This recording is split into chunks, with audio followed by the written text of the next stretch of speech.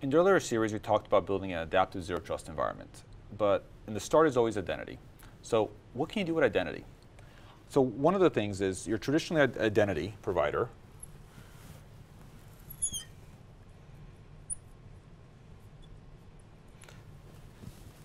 can be used to control zero trust network access. A lot of companies are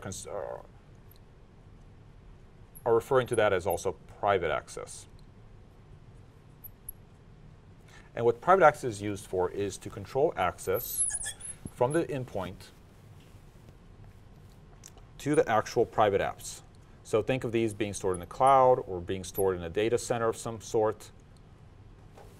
We can use identity to validate should that person be granted access. Now that's usually done in the beginning. We validate they have access, they're coming from the right device, but what if we want to do more than that?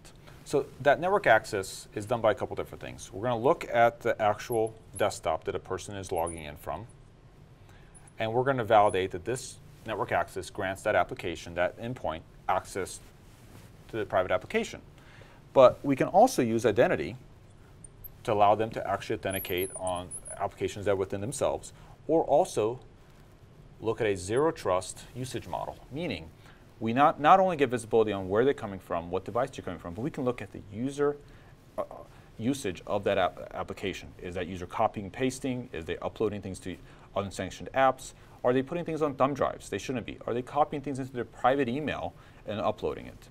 Identity can be used to control all of that and provides that initial attack vector or additional informational vector.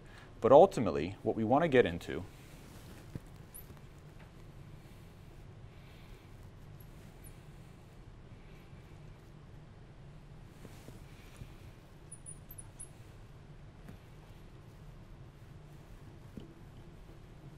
is some type of continuous monitoring, where we're using identity to not only control network access, understand usage, but monitoring that usage can inform our continuous monitoring, and then continuous monitoring can inform identity. So that way we can validate, based on the usage we're seeing, John or Bob or Alice just isn't themselves. And we don't know who they are. We don't know if it's someone pretending to be John or Bob, accessing an application, but we need to validate them. We need to maybe enable two-factor authentication. Maybe we need to control what's on that endpoint. I use the word usage.